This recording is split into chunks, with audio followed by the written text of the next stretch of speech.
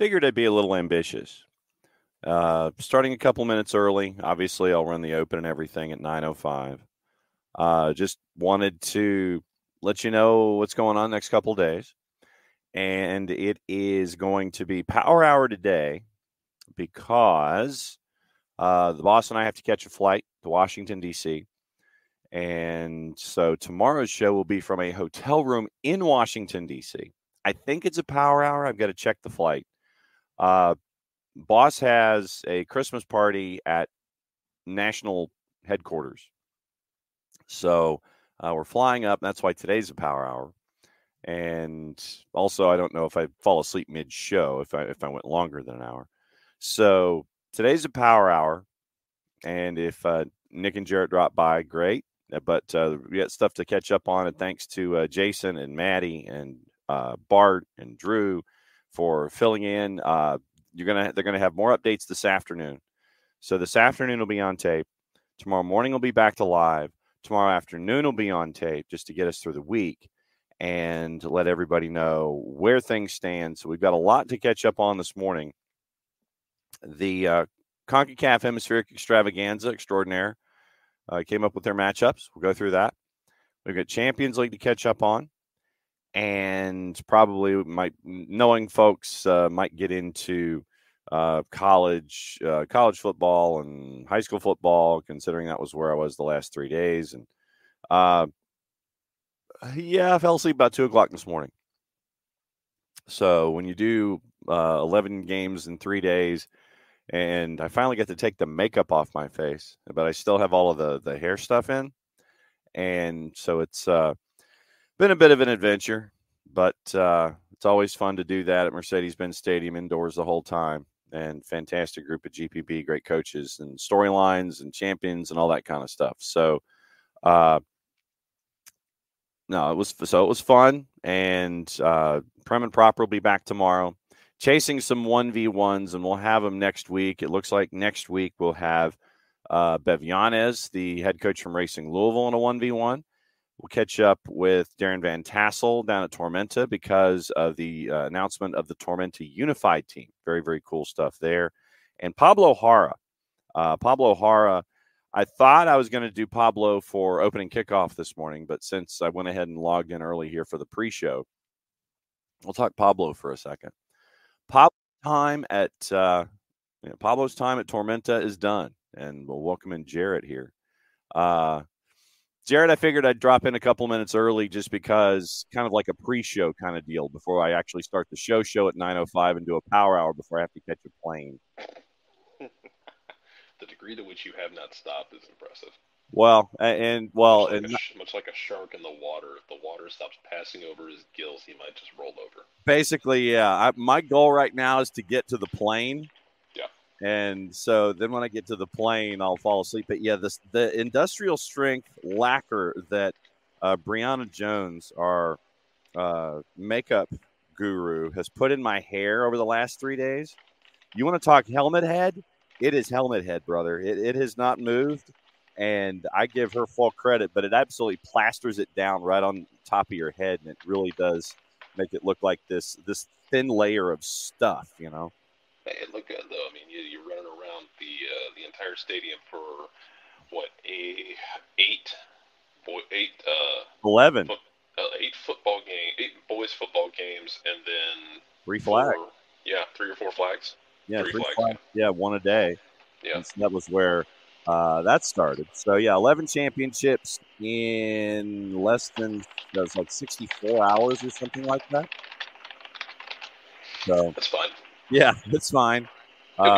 Yeah, so Power Hour today from Washington, D.C. tomorrow. Afternoon stuff today and tomorrow. Prem and Proper tomorrow. I've got to warn Maddie and Drew to cut their segments.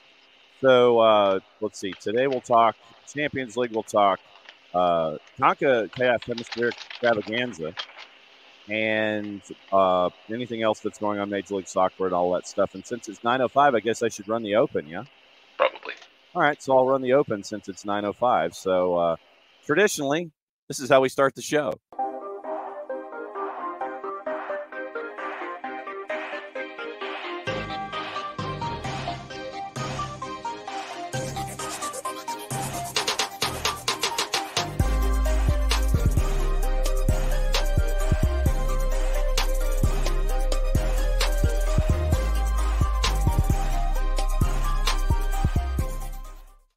Bases dropped on a Thursday Power Hour.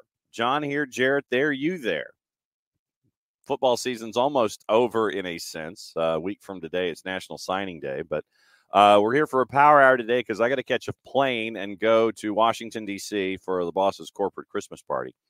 And so we'll be on until 10:05 and then packing things up and sprinting to the airport. But plenty to talk about this morning. Opening kickoff, Jarrett, I wanted to talk about a friend of ours. That's the QR code for my friends at Kickoff Coffee and kickoffcoffeeco.com. Use the code soccer down here 15. You get 15% off your purchase. They in turn take 10% reinvested into the youth game, youth initiatives. Very, very cool stuff from our friends at Kickoff Coffee and kickoffcoffeeco.com. Pablo Jara, long time. He is one of the columns that was there to raise the temple that is Tormenta. Morning, Ricky. Pablo announced on social media that his time at Tormenta had passed, and now he's going to be in Richmond with the Richmond Kickers next season. So one of the stalwarts of the growth of Tormenta has moved on, and it will be interesting to see how you got Terzaghi. Now you've got Terzaghi and Pablo Jara and Nil Vinyals at Richmond, but now Pablo Jara moving on. And we're going to catch up with Pablo next week in a 1v1. But interesting news out of League One to start from someone that we've been able to follow and see his growth as an individual on the field and off over the last handful of years. Yeah, I mean, it's a time of transition for Tormenta. Yeah. Sterling leaving as well after winning a trophy, just legendary playoff performances. A former Spurs youth player. Scoring 9 gazillion goals in the process. Yep. Still, I think it's only like 4 goals, but still the most goals we've seen in the USL League One playoffs in the current format. Yeah. It is a time of transition for Tormenta, moving into a new era, and this is like if you looked at somebody's Wikipedia page, like a franchise's Wikipedia page. This is where you would start seeing the separations and eras. Yes. And where you would say, okay, well, now we move into a new one, and we try and equal or surpass the success we had before. Yep, and so it'll be fun to see where Tormenta goes from here. Obviously, we'll catch up with Darren next week on the unified team and that announcement, and we'll catch up with Pablo. We're playing email tag with Pablo, and now that things have calmed down with high school football, we'll catch up with Pablo next week. So it'll be a pretty busy next week. We'll catch up with Darren on the Tormenta side, Pablo on his Tormenta, and now with Richmond, and catching up with Bevian up at Racing Louisville as a part of everything. But yesterday, Jarrett, the CONCACAF Champions Cup Hemispheric Extravaganza draw. 10 clubs in Major League Soccer in the expanded 27-team tournament. I had forgotten that they had expanded this. And, we're all sitting there and looking at folks and matchups, and we're trying to sit there. It's like, okay, well, what if somebody went here? What if this team went there? What if this team went there? We now have our opening round matchups in the CONCACAF Hemispheric Extravaganza. And guess who gets to go to the Monsters cage at Saprissa? Our friends at Philadelphia. It's a lot to unpack from this entire affair. Uh-huh. A better word. Yeah, buddy. Because, you have that. Cincinnati, I think, has to go to Jamaica. Cincinnati's going to Cavalier FC to take on the Jamaican side. I'm sorry. Who's going to Jamaica? Yeah, Cincinnati's taking on Cavalier from Jamaica. Oh, I'm sorry. I was thinking because Orlando's going to Canada.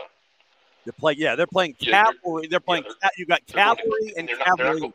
They're not going to Toronto or to Hamilton. No. Orlando. So we have Cavalry and Cavalier. Yeah. So that's where we are because of the Cavalry's work in the Canadian Premier. And so you're going to Calgary. So it is.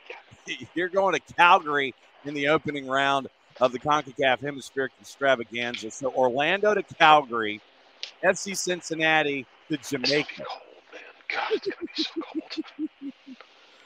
Well, they'll have Oscar Pareja to help them out now. Oh, man. Oscar's going to be so angry, like the Grinch standing there at the end of the old Boris Karloff Grinch.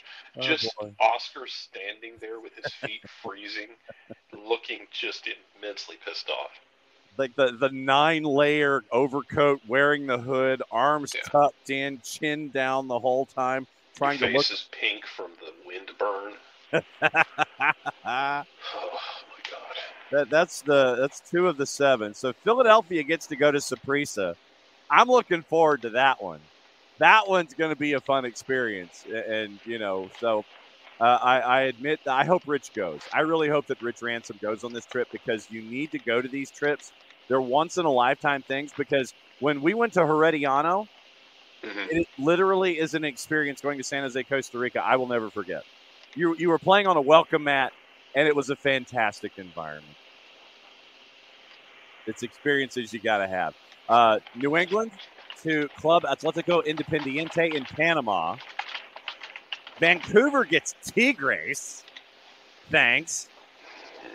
Nashville gets Mocha FC out of the Dominican Republic, and their stadium looks amazing in a CONCACAF sense. And Houston lucked out. Houston in all caps in the opening round in round 1. Look, somebody always draws the good lottery ticket with CONCACAF Champions League. And yeah, all caps gets to go play betting ball, and it's not really a blessing though. No, I feel like Houston's just going to build on what they had this year. All cap and look, all caps is going to try and build on what they had this year as well. Don't get me wrong, but I feel like that could still be that's more of the devil yes activity. I'm still working my brain around Oscar Pareja just standing there freezing to death in the middle of, again, not Hamilton, not Vancouver, just Gorham Calvary. Yes. You're going to go to play Cavalry in Calgary. Say that 10 times fast. Toluca. We got to put a team in Winnipeg next. Oh, absolutely. Toluca and Herediano. So that's going to be, our friends from Herediano will hold a place in our heart always.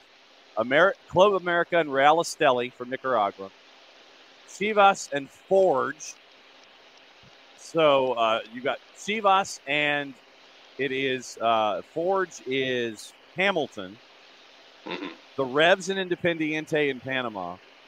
All caps in Houston. Tigres in Vancouver. Orlando City and Cavalry. Monterrey and Comunicaciones out of Tegucigalpa, Honduras. Cincinnati and Cavalier. Nashville and Mocha. Then the round of 16, Pachuca gets the winner of Philadelphia and Saprissa. Robin Hood out of Suriname gets either Toluca or Herediano. You end up with Club America probably playing Chivas in the second round, which would be great. Alajuelense, our buddies there, play the winner of the Revs and Independiente. Crew wait for a round and then get the winner of Houston in all caps. Then you end up with Tigres, Vancouver, Orlando, Cavalry.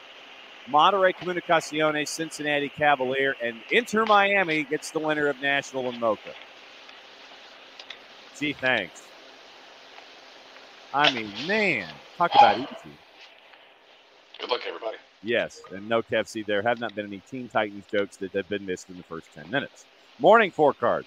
So that is your CONCACAF update. Time to get CONCACAF and get acquainted with everybody when it comes to the CONCACAF Hemispheric Extravaganza in Wednesday's draw. Follow along at the Champions and CONCACAF on the Gram, the IG, or the Insta, or whatever the kids are calling it these days.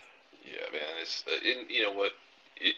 Shout out to the fact that we were also those of us at the Sicko Persuasion were trying to keep up with that. Also, the SEC schedule release for next year. Why now? Why did CONCACAF feel compelled to post? I mean, it's why the SEC and CONCACAF doing the schedule release at the same time. There's a certain sense of irony there about that here in this part of the country. Or is irony the right word? Oh, I mean, it hits a very unique cross section. The crossover here in the Venn diagram is not necessarily large, Yeah. but it is just demented and unhinged. Personally, I'm looking at it because I'm trying to plot a trip next year down to Louisiana at some point. So I need to know. Because I have a good friend of mine who is from he's from northeastern Ohio originally. He's a Steelers fan. There's a non-zero chance the Steelers will play a game in the Superdome next year. Ooh. So what I'm thinking about doing is attempting to take him to a game in Baton Rouge. Oh, there you go. Better be a night game. Well, yeah, he went to Akron. And while this is a pro-MAC conference show, and yes, we appreciate the MAC. We love their weirdness. Absolutely. And their insane desire to be as offense heavy as possible in the past. With MAC legend Bailey Zappi, for instance. Yes. Quarterback in Western Kentucky, putting up 60 points a game. Yeah, man. I strongly desire to take him to a game in Baton Rouge. As you should. He does not understand. Oh. And the idea being we would do that on Saturday, and then we would follow it up Sunday, driving east to the Superdome. There you go. All right, I see that. I'm down. I'm down with OPP. Yeah, I'm down. I get it. We'll see what happens. Like I think his wife's a UGA grad. I think he's gone to a UGA game. I need to. But this is also like, and I've told him before. Like this is if you're going to live down here, we're gonna have to make the rounds. We're gonna have to go to Jordan-Hare. No, Gonna have to go. We're gonna have to bite the bullet and go up to Knoxville with the ball maybe at one point or another. Yep. Like you're gonna have to embrace all of these district cultures that are just again unhinged. Yes, absolutely. I'm not going back. No, I mean, well, and neither is the boss because the Red Stick not going back. Yeah, no, the boss has been a couple times, and the times that she's gone, they have her alma mater, the Auburn Tigers, they have been blown out, and so there is no desire under any circumstance to go back in these situations, and I get that, I truly do. So I get it. Yeah, and it's sorry you can't be tormented by LSU, USC, and Vegas. Here's the problem, and then Falcons, Raiders. God, one thing I've made it this far. I've made it almost 35 years, having never been to Las Vegas, and I'm going to keep that going as long as I can. There's just nothing in Vegas that appeals to me. Yeah. First of all, second of all, Jaden Daniels won't be there, and Malik Neighbors won't be streaking down the sideline to catch everything that Garrett Nussmeier throws. So God only knows what that's going to look like as Brian Kelly attempts to salvage his job. And I really don't have any interest in watching whatever the Falcons are going to do, especially if it's another year of Arthur Smith and Desmond Ridder. Yes, absolutely. No, I'm right there with you. Kefsey, I am not going into detail about Kefsey is trying to get me to say things on the air, and I'm not going to because Kefsey and since I know the answer, I'm not going to say it on the air because that would get us the explicit rating, and boy, would it get us the explicit rating. Kefsey asks the Twitch pitch, what did John think that OPP meant? Hey, I'm 900 years old. I know the song. Yes, only plain pasta. That is absolutely correct, Kefsey. Congratulations. And yes, Hutch, Al Davis and Ken Stabler would have been perfect for a Vegas team. And Ricky's going to Vegas. Man, it works out. Stabler trying to drive a speedboat across like a giant fountain would have been. Something else. Stabler would have been going fishing in one of the fountains drunkenly at 3 a.m. Yes, he absolutely would. There's wondering why he's not catching anything. Yeah, he'll be in his shorts at the fountain at the Bellagio, line cast in, cigar out of the corner of his mouth, wearing a hat, and just kind of and his bare feet in the fountain trying to catch fish, and it's not going to happen. And he's wondering why, and it's like, these damn waterfalls are scaring away all the fish. When they do the fountains at the top of the hour and they have all the explosions and everything, he'd probably be mad about something like that. So Stabler at the Bellagio, that whole group, Matuzak, Alzado, Stabler, all of Ted Hendricks, all those guys. If you would imagine that in Vegas at the time with the certain influences and the ownerships at the time of the establishments, that would have been an amazing mix. That would have been the story. So someone needs to do a fictionalized version of the Oakland Raiders at the height of the Just Win Baby era in Vegas and what that would have been like. You thought North Dallas 40 was a fun movie from Peter Gant? You do a fictionalized version of the Vegas Raiders with the Just Win Baby era with John Madden. Get out of the fountain, Yes, Hutch is correct. Hunter S. Thompson would have recorded it all. Oh, my God. He would have been there, and it would have been amazing. Absolutely amazing. There's just some people we don't put in Vegas. No. For multiple safety reasons. Correct. Champions League yesterday. Here's how the group stage ended over the last 2 days. Antwerp beat Barca in a game that meant nothing. Yeah, it's a lot of dead. I'm going to preface everything you're about to go over by telling everybody that, don't ever bet on dead rubber last day of Champions League. No. Because you're going to get stuff like the Antwerp game, where it's dead rubber. Everyone is set. All 4 teams are set where they're going to be. There's nothing that can change. And you're just going to, you're going to get weird results when teams kind of phone it in. Other teams are like, oh, we have to end on a high note even though we're getting eliminated. I'm looking at you, Brendan Rodgers. Yep. Your explicit rating for the morning. Oh, my God. I told John and Jason and Nick yesterday that I wanted Brendan Rodgers to be devoured by radioactive crabs. I'll buy the crabs. I don't care. Just do it. Oh, absolutely. Anyway, so don't bet on the last day of Champions League because you get weird stuff. Anyway, carry on, John. No, Antwerp beat Barca yesterday 3-2. Atletico beat Lazio at a minus 156 2-0. Jarrett was referencing Celtic being Feyenoord. Yes, there's a lot of MLS to talk about. We'll talk about that in the second half of the show, including a local mention. Dortmund and PSG, a 1-1 draw to plus 330. Porto and Shakhtar, 8-goal thriller. Porto wins at 5-3, and I have to satisfy a curiosity here. If you had 7.5 as your total, and you went over 7.5, that was a plus 5,000. 5-3 final, Porto and Shakhtar yesterday. AC Milan at a plus 294. Newcastle had the chance to advance. Sorry, Alex. Sorry, Maddie. They did not. They did not get out of group. Had their heart ripped out. Plus 294. AC Milan advances. They get the win. Newcastle was minus 115 going in. Milan wins 2-1. Manchester City with 5 guys named Joe and an 18-year-old went back and forth with Red Star yesterday. Won at 3-2 on the road at a minus 164. Leipzig beat Young Boys at minus 357 2-1. Going back another day. Copenhagen beat Galatasaray to advance out of the group stage at a plus 149. Inter and Real Sociedad a goalless draw. Bayern beat Manchester United 1-0.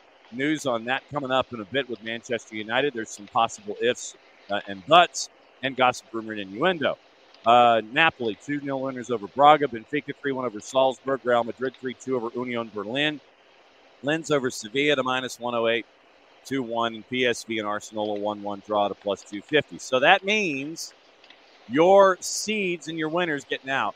Bayern Munich and FC Copenhagen. Great work by Copenhagen to wrap up 2-2-2. Manchester United bounced out at 1-1-4 and 4 points. Arsenal and PSV advance. Real Madrid, Napoli advance. Real Sociedad, Inter advance. Atletico Madrid, Lazio advance. Dortmund, PSG advance. Goal difference means that Milan goes to Europa League at a minus 3. Newcastle, because of the loss, finished with 5 points. They had it in their grasp. Manchester City and Leipzig advance. Game meant nothing for Manchester City. Barcelona and Porto advance, but the head-to-head means that Barcelona won the group. Porto goes in Shakhtar goes to Europa League. So that's where we are with all of that. Europa League is today, and literally you've got to really keep an eye on everything. Head on a swivel day, last day of the group stage. So Roma, Sheriff Tiraspol, Leverkusen, basically everybody's either at 12:45 or 3 o'clock. Everybody's playing. Leverkusen favored. Lusk favored at home on the plus side. Panathinaikos a minus 154. Maccabi Haifa to plus 463. Karabag at 12:45, big favorite at home. Rennes favored at home at a plus 102. Royal Union favored at home against Liverpool. Slavia Prague, big favorite at home, hosting Servette. 3 o'clock. Ajax a minus 120 with AEK. Aris, big dog at home. Sparta Prague a minus 125. Betis favored at home against Rangers at a minus 106. Brighton at home favored against Marseille at a minus 141. Olympiacos, big favorite at home against TSC. Rakov, a favorite at home at a plus 104. Sporting a minus 141 against Sturm Graz. West Ham favorite at home at a minus 109. What does this mean? We'll get there because I have to click a tab and it actually has to load and behave. So we'll see what happens if it decides to load or behave. And I can tell you what the standings are. And it might come in like a day or two as our buddies at Odds Portal are thinking about loading in a situation like this. But when it loads, we'll talk about it. Europa League standings eventually loading. So here we go. Group A, West Ham, Freiburg advancing. Marseille and Brighton advancing. Once again, deadwood for matchups that determine one way or another. Marseille and Brighton 1 point separated. West Ham and Freiburg playing each other to determine who wins Group A. Both teams advancing. Group B, Marseille at 11 points, Brighton at 10. They're playing each other. Group C, Betis, Rangers, Sparta Prague. Chaos. Keep an eye on Group C. Group D, Atalanta advancing, Sporting advancing. Atalanta playing Rakov at the bottom of the table. Group E, Liverpool advancing. Toulouse, Royal Union has a shot, but they've got to beat Liverpool in a game that means nothing to Liverpool and get some help. Win big. Group F, Rennes, Villarreal winning. Don't know the order. Group G, Slavia Prague, Roma advancing. Won't know the order till they play. Leverkusen advanced. Games mean nothing. Karabag and Molde to determine who gets out in Europa Conference League. Look at that one on your own. Everybody's playing, and it's a mess. So there you go. That's your update. Start watching at 12:45, and you can get everything squared away. All right, Major League Soccer, now that we're here. I know that there was news yesterday as I was kind of blowing through and kind of keeping an eye on what's going on. Early stuff I was seeing, Jarrett, that apparently there are early conversations involving FC Cincinnati and Miles Robinson. I know that a lot of folks here are keeping an eye on Miles, wondering what his future is going to be. But early conversations, it looks like Miles is having them with FC Cincinnati here at the beginning of the free agency window. Yeah, I'm very interested if we're going to get this sort of content going forward in the universe, where like MLS starts turning into all the other leagues. Yeah. Where, we're like, it's free agency started. So-and-so took their first visit to that team. Yep. And then, apparently, Cincy for Miles or whatever the sign was that, clued everyone in that something was happening. That's kind of what I need in my life, is that we get, this weird, teams start just rolling out the red carpet. Always BBC Cruitin, brother. Always be Cruitin. We just start seeing them trying to close the deal, where rolling out the red carpet for teams. I need this. Yeah. I need and I need it for the most random people too. I don't know if we're officially on the record for this. We need to be on. I need to be on the record for. Hey, Atlanta, you might want to call Donovan Pines and see how he's feeling. He's a free agent. Yes. DC didn't really finish his development, mostly because DC cannot open a jar of peanut butter without their hands blowing up. I'd be interested to see if you want to take a flyer on Donovan Pines, who's an incredibly large, incredibly athletic human being, and maybe see if you can polish him up a bit.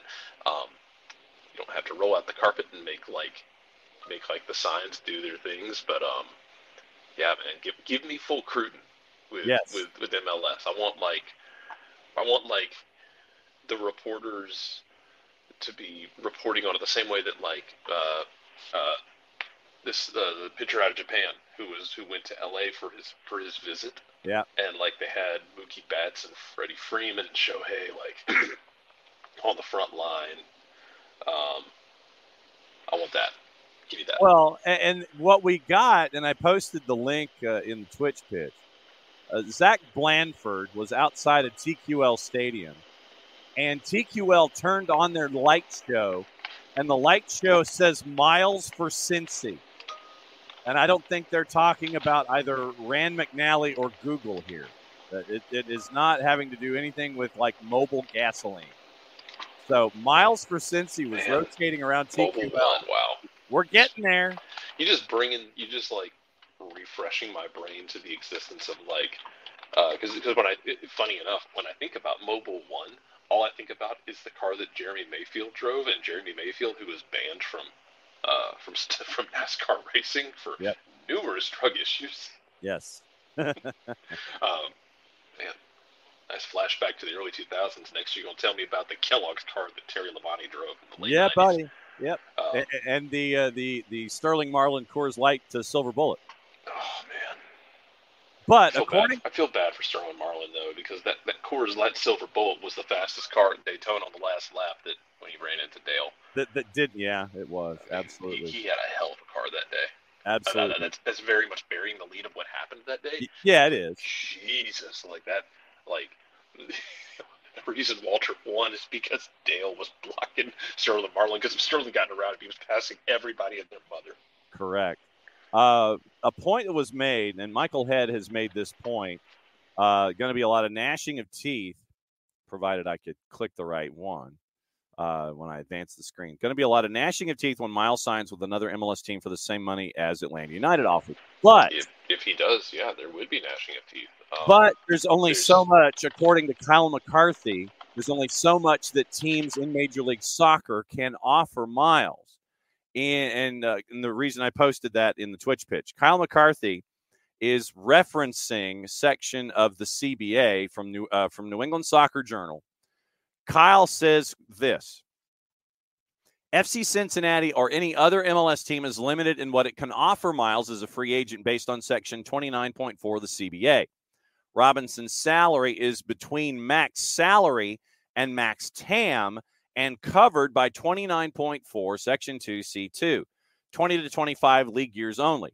If the player's prior year's salary number is more than $500,000 above the maximum salary budget charge, up to maximum TAM amounts up to 12.5% above the player's prior year, provided, however, compensation limits for all players is between $500 and $555 above the maximum salary budget charge, it'll be adjusted upward to maximum TAM. So it appears that there is a limit in the legalese of the CBA that Miles can only be given a certain amount.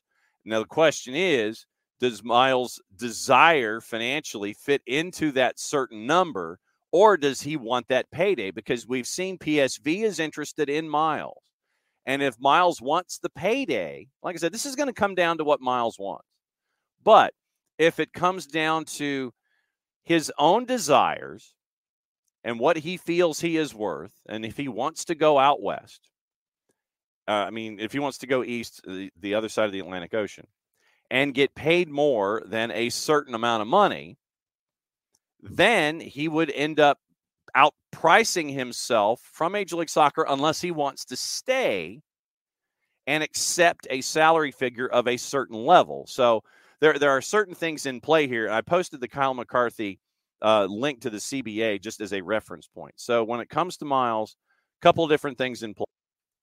He can only make a certain amount, and if he wants to make that certain amount, cool, great, fine. If he wants to make more than that locked-in amount because of the CBA, he's going to have to go someplace else. And because it is a party line, as always here on the morning show, Nick Alifi joins. Good morning, sir.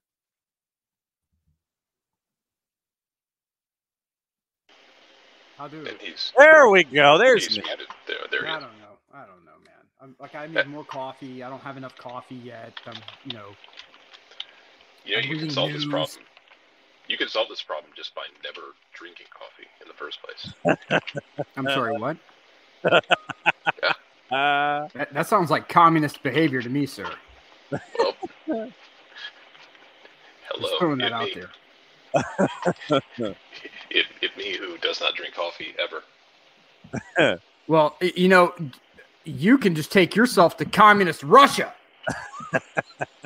How about that? Have something other than coffee. Oh my God. Pepsi espresso pronto. Good Lord. So we're talking about Miles, right? Yeah, we are. We have transitioned into free agency in Major League Soccer here for the final half hour of the Power Hour. But yeah, go for it. Look, I think it's just time. If he wants to go, let him go. He had injuries at the wrong time. We could talk about the totality of anyone's career, right? But timing counts. If you're a UGA fan, you know this more than anyone, that you can be great 95% of the time. Mm-hmm. But if you're bad at the wrong time, it screws everything up. Yep. Right? So you can have an off day, and if 90s Braves fans know this better than anyone, you can be spectacular all the time. But when it gets down to crunch time and you have that oops brain fart moment, it all goes sideways. And it's not just brain farts, but it's also injuries. Yep. Miles Robinson had injuries at the wrong time. Yep. And it's affecting his contract now. So Atlanta offered him, from what I understand, just south of a DP deal. Mm-hmm. If Doug Robertson is to be believed on this particular matter, what more do you want the front office to do? Do you want to burn a DP spot on Miles? I feel like it would be a much easier decision had you gone to 4 of them. Yes. Yeah, if you'd gone to that 4th DP, then I'm thinking that the decision would be an easier one to determine. But right now, since we are at 3, you have to make your choices, much like the knight in the Indiana Jones movie. You have chosen wisely. That's what you're at right now. That's right. And so it is, and we go through this when you have and this is any league, any favorite team, when you have leagues with salary cap structures. And we've been through this before with Atlanta United. What you cannot do, no matter what your favorite team is you have to look at the totality of the roster and how it can affect your overall cap number. Because if you invest way too much and go disproportionately in one manner, then you can upset the entire balance of everything that you want to do within the salary structure of your particular league. And this is just another instance where, Atlanta United is faced with a question. But once again, you have to look at the whole, and you can look at those who are coming in behind Miles as a part of how Atlanta United has grown itself from its academies through the 2s, and you have folks coming in through the pipeline. And do you want to try and overextend, if that's your perspective on this? Do you overextend here and continue to grow from within and have that hurt you in other places? And so that's something, if you don't have a salary cap, like leagues overseas, it doesn't matter. You could spend your ever-loving ass off, and at the end of the day, it wouldn't matter. In a cap structure, you've got to look out for the collective. And as always, it is better to stop things a year sooner rather than a year too late. And Nick, to your points, I'm thinking that's what you have to look at as a part of the totality of your decision making. Yeah, the cap is real. I mean, I watched Milan hang on to greats for too long, right? And this is without a salary cap. And I watched the damage that did to that team long term, holding on to people for too long. Now, let's transition to a league where there is a cap, right? And you see this in the NFL all the time, mm-hmm. where they try to hold on to the legends for too long. New England Patriots. And New England was really good about the inverse of that for a while, and then they stopped being good at Yeah. Right. But look at the Saints, right? The Saints held on to Breeze for way too long. They kept pushing that number, and they're going to be in cap hell for the foreseeable future. Mm-hmm. But with Miles, there's talent there. I don't think anyone's going to argue with that there's talent, but what is the ceiling of the talent compared to the money that you're attaching to that, right? The projected ceiling. Yeah. I don't think we're too terribly far from his ceiling now. There may be a little more give there. I would like to see what he could do in Europe, but it's, I think if he moves within MLS, if he says, okay, Cincinnati, this is where I want to be. He can say that because of this past season that Cincy's a better situation for him. He could say that, they may be closer to winning a title than Atlanta. I don't know if I necessarily agree with that, but okay. Yeah. We're in the world of make-believe right now.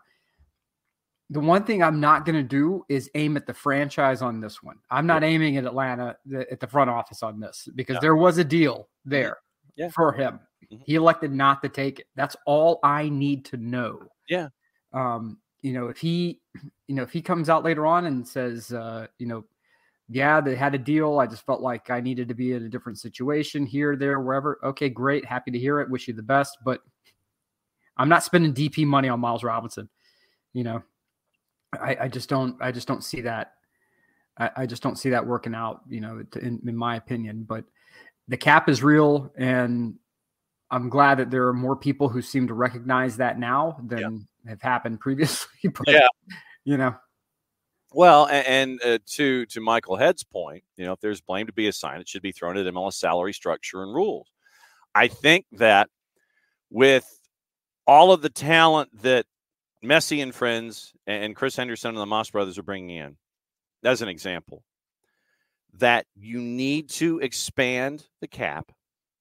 I think you need to add something. If you're not going to add the fourth DP, then add something when it comes to the amount of money that is under the cap that you can fiddle with in whatever ways that you can.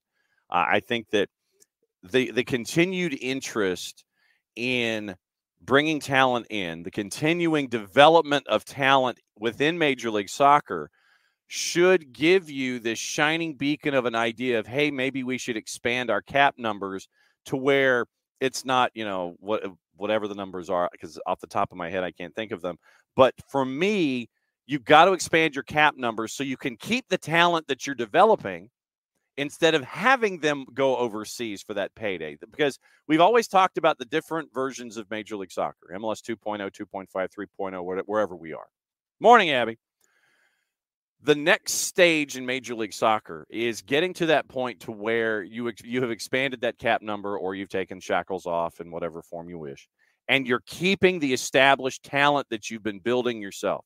They're electing to stay here in this league and not go ply their trade and have Miles putting Champions League greats in their pockets like Kefsi's looking forward to, as we all are looking forward to currently. But that's that next stage here. Until you get there, you have to look at your collective. This is a Borg-like atmosphere that you have to look after here when it comes to Major League Soccer.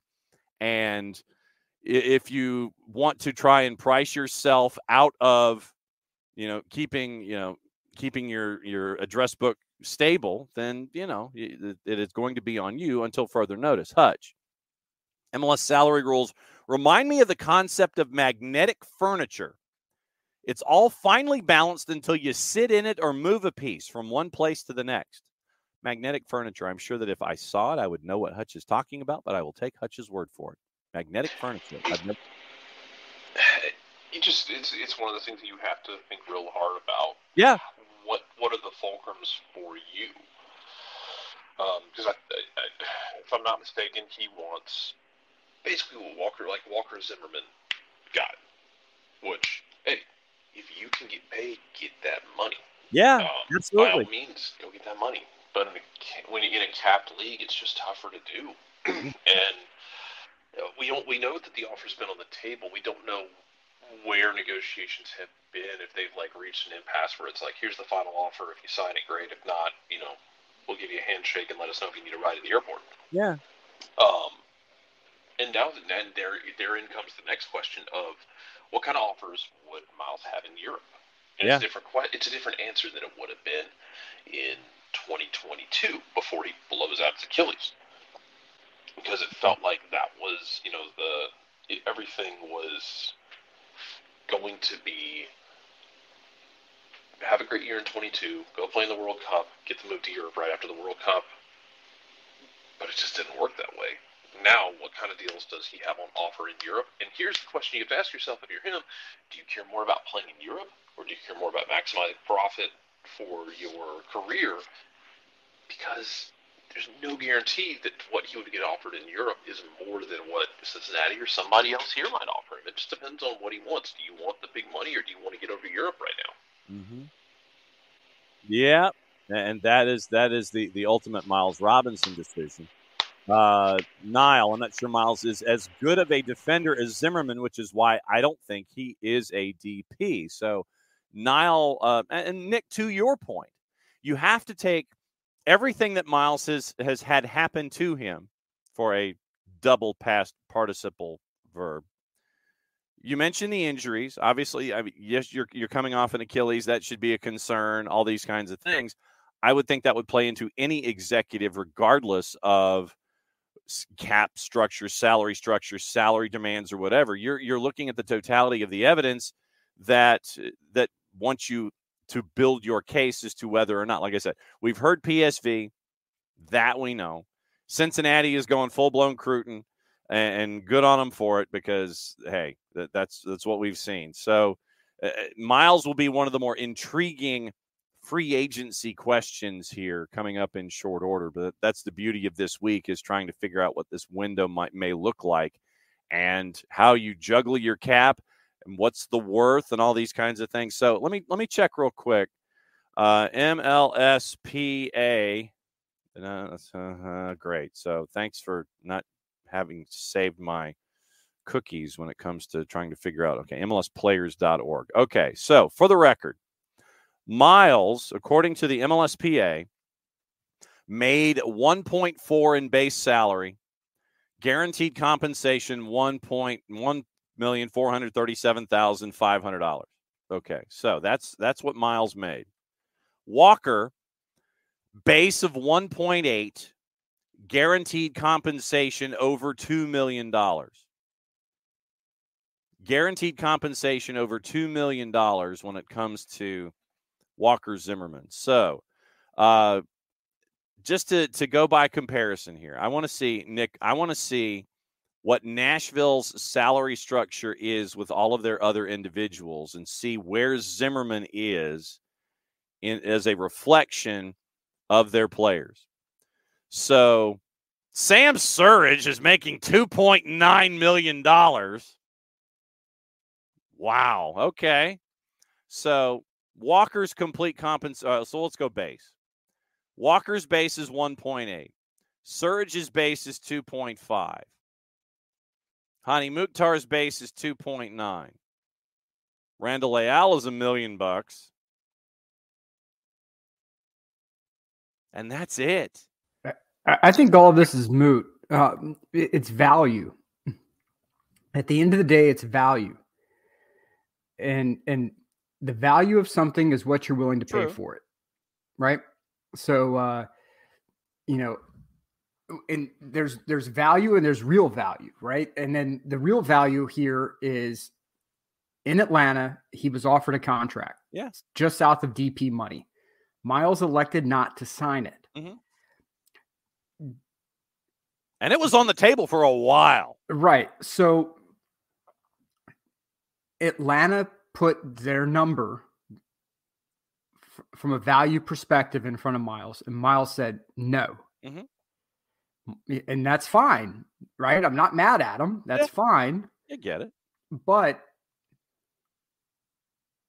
I would like to know what Miles thinks his value is. Yeah. Right? Because right now it's, and I say the same thing about Julian Gressel, and I'm just going to go ahead and set the chat on fire right now. Sure. That Atlanta moved Julian without his input. DC moved Julian without his input. he was in Vancouver where apparently he was enjoying, the team liked him and wanted to keep him around. Mm-hmm. And then, he forced his way out, and now Columbus has moved Julian Gressel without his input. Yeah. The value has been set, right? Yeah. I mean, in Atlanta, amongst people in the fan base, that value is very different. But from a league perspective, that value's been set.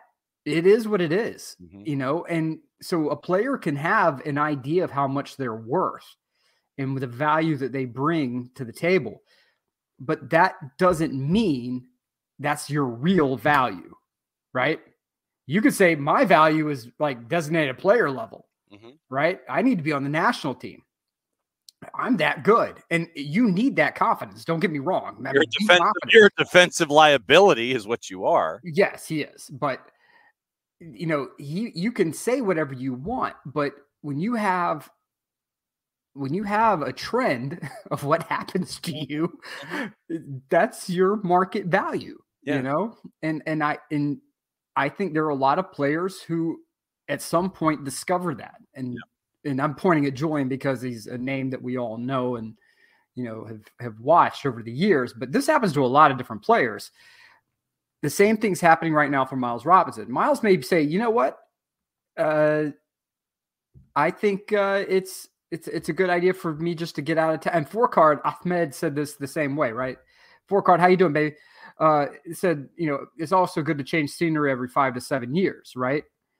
And he may just be doing that. Like, look, I don't care what the number is. I'm just ready to bounce. I'm ready to, I'm not going to go hang out at the Battery anymore. So let me go and find a place to to go and ply my trade. Good for you. A lot of this is going to come out in the wash, but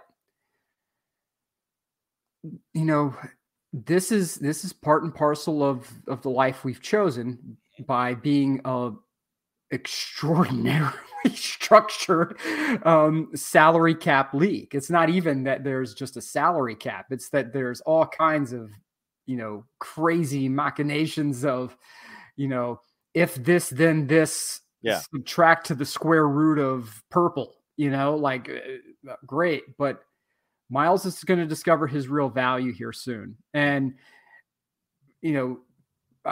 if he had taken the deal, there's nothing saying that he couldn't have taken the deal that Atlanta had on the table and said, great, use this deal to leverage getting a larger transfer fee. Control the asset. Yeah, the contract is an asset you get to control. But the team could have been like, look, you can sign the deal and we'll still move you, but this allows us to get more money for the great player that you are. Right. You see this in Europe all the time. Players sign new deals and that, some people in the media go, oh, he's here for a long time. No, it's because the agent and the team came together and said, look, the larger transfer fee means more sponsorship opportunities for my player. It's a higher level of prestige for my player.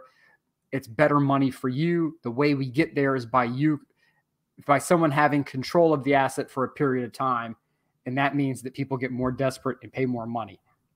There's nothing saying he couldn't have taken that deal through the season, balled out of control, and still been moving to PSV over the summer, or the winter break, wherever. So it's, it's one of those things, And Michael, I think the Atlanta United deal is still technically on the table. Yeah. But, go for it. Yeah, and I agree with Michael. Like, hey, man, I hope he goes. I think it's best. I would love to see him go to Europe because I want to see if he can do it. Because we saw in 2019, I think, man, we saw like the potential was through the damn roof on what he can be. He'll be 2 years removed from an Achilles injury, and we've talked about this before with injuries that when you're back on the field, it doesn't mean you're back. We watched this in Atlanta with Ronald Acuna. It took him over a year to really rediscover himself as a player after he tore his ACL. Yep. He tears his ACL in 21. 22 was fine as a year goes, but he had to miss time. He wasn't 100%.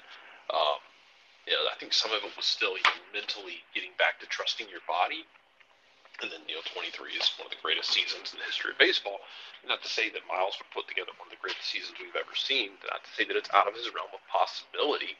I really want to see what his 2024 looks like, wherever that is. It'd be great if it was here.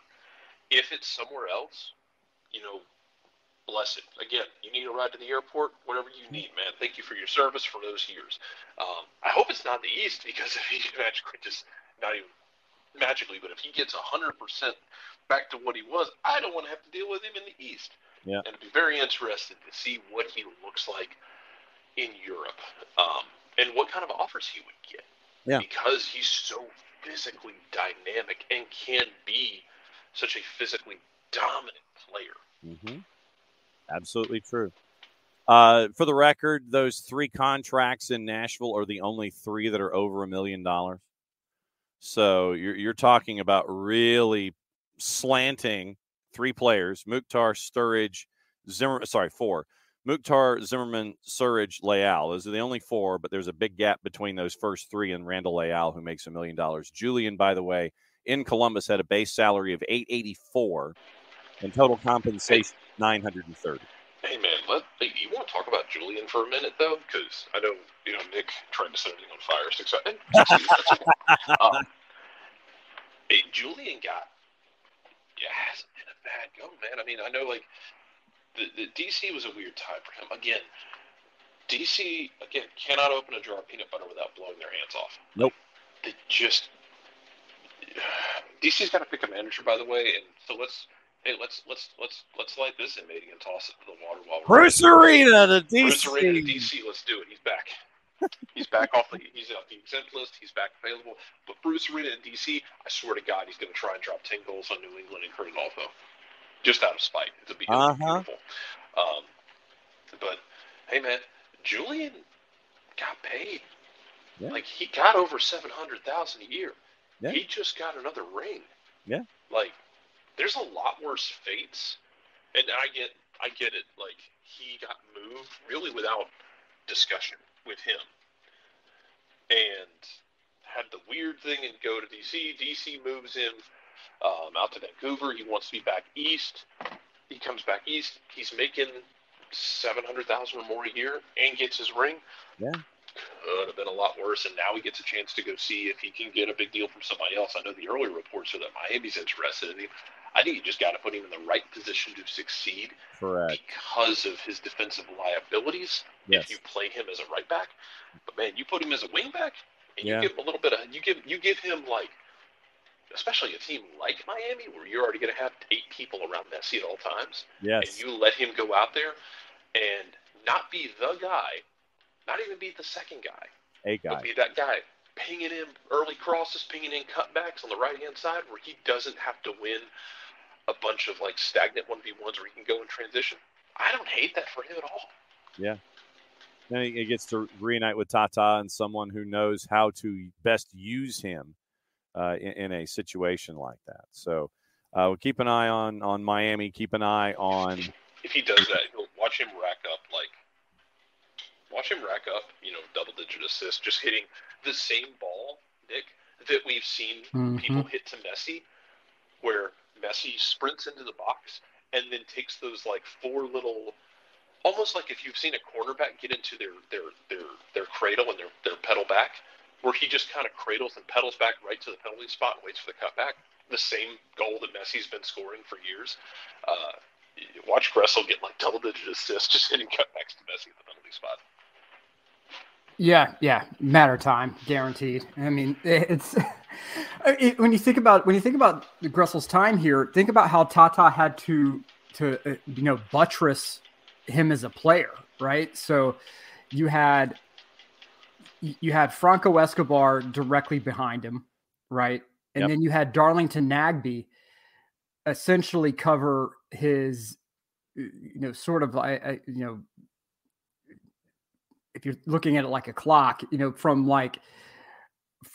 I would say 9 to about 7, was about where he would be.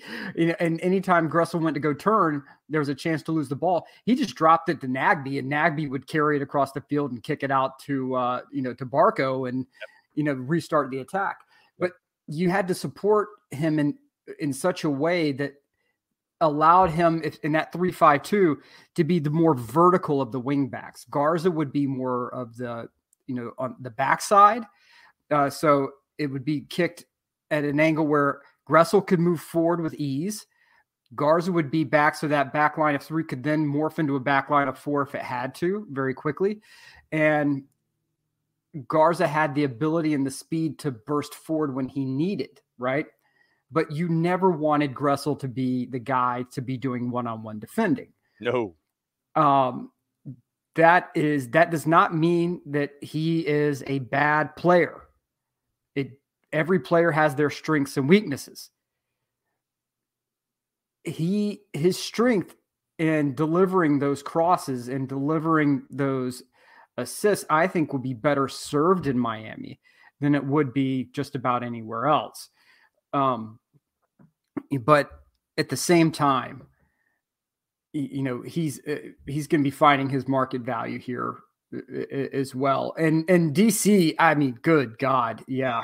I think Jarrett nailed it. You can't. I don't hold anyone responsible for what happened to DC. Right. Exactly. And I think that we have to be fair on that, right? It is so mind bending to see what that team has become. Ooh. Especially for those of us of a certain age who watched DC just steamroll everybody for so many years, and then to watch them now be like, wow, you guys have sort of become like the Wile E. Coyote of MLS, man. Like this is, it's like that offense by Acme. Yeah, it is. It really is. It is. You make bad choices hiring managers. You hire just busta players after busta players, and I mean, okay, great, but my opinion has been for a very long time and remains that Lennon is by far in totality a better player for Atlanta than Gressel. Yep. If you're talking about a team that had defensive lapses, which Atlanta did, I don't think anybody can argue with that. Yep. Especially in the first half of the season. I don't look at this and say at any level that Gressel would have made that better. Nope. So, the work rate of Lennon, is I think, second to none in that one. I think it clears by a margin. I think that, there's more positive areas covered with Lennon's performance than what we would get from a reunion between Gressel and Atlanta. But Jarrett, go ahead. No, you're fine. I'm just going up here. Tom's point about he went from Atlanta, DC, Vancouver to Columbus. I mean, he skipped over the mountain. You got to send him to Colorado or Salt Lake. Yeah. And then send him down to Miami.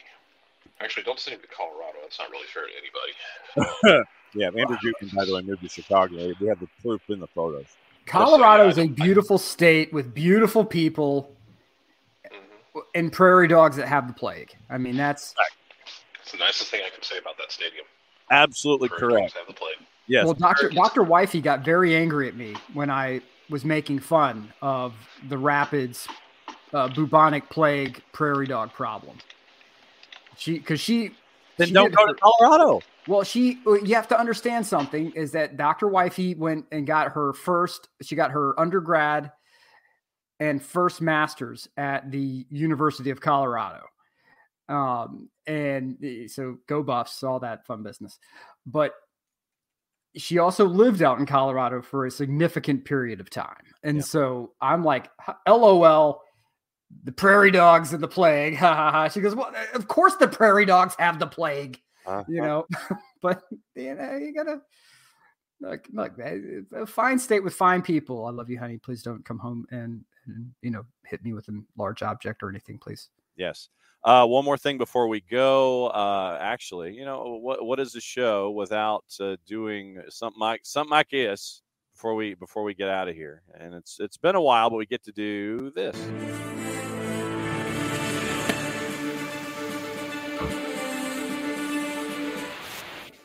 Officially official. Sandro Schwartz has been named the new head coach at Red Bulls. For those of you that don't know Sandro Schwartz, and I'm sure that's a majority of you, coaches FC Eschborn, Mainz second team, Mainz first team. That takes us to 2019. True success at Dynamo Moscow for about a year and 9 months, where he was 31, 9, and 18, won 53% of his matches. Then he was last at Hertha, where he was 5, 8, and 16 and lasted less than a year. And so Red Bulls believe that Sandro Schwartz is going to be their new successful head coach, as he has just been announced officially in all of their news. Jarrett, last thoughts before we go. I was also reminded that Chris Armas is going to be in Colorado this year, and I don't think it's going to be pretty. No. Chris Armas, by many accounts, seems like a really good dude.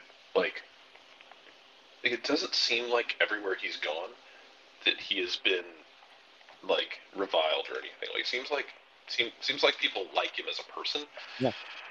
And you want to root for people like that. Yep. Colorado's going to be a mess, and if you're I want to see if they're patient enough to make that work, because if you're going to give him that gig in Colorado, you have to give him a lot of runway, like multiple years, to build that project in that way. You cannot flip a switch and just turn into a Baby Bulls, pressing team. It's going to be Colorado needs this anyway, but you're going to have to give a long runway and time to see if that project works. Because what are you going to do? Fire him and bring somebody else in? What are you trying to achieve? Because you've been floating around in basically petrified jam for the last few years anyway. It's not like you're missing anything. Might as well give him time. Yep. Nick, last thoughts before we go, and then you get to send us home. One thing to keep in mind with all these, with Manchester United fans, you're understanding this now. The same thing with all this Red Bulls mess. It is a culture. You're not buying a system. You're buying a culture. That takes a long time to build. And the sooner people start realizing the difference between culture and system, the better off a lot of these executives and sports franchises and sports entities will be. So good luck to Mr. Armas. Good luck creating that culture, especially Mile High. Have fun doing those wind sprints, baby. Same thing with Ajax folk. Any of the Ajax coaching tree people, it's the same thing. That's why it's not working at Man United, because you're not buying into the culture. Anyway, kids, don't step on down power lines. No. Don't, especially if you see any frozen water, don't go walking on frozen lakes and whatnot. Don't do any of that mess. No. Instead, make smart decisions, like call our friends at Eliminize for all of your odor needs and whatnot. And then make smart decisions, and we love you all very much. And I don't know about SDH in Birmingham. I haven't heard anything about our plans on that. January 27th. We got 6 weeks to figure it out. So, on that note, Power Hour from D.C. tomorrow, maybe a little longer, depends on the hotel and when I got to catch a plane. I got to go catch a plane now. We'll do it again tomorrow. For Nick, for Jarrett, it's me. We're back. Hi.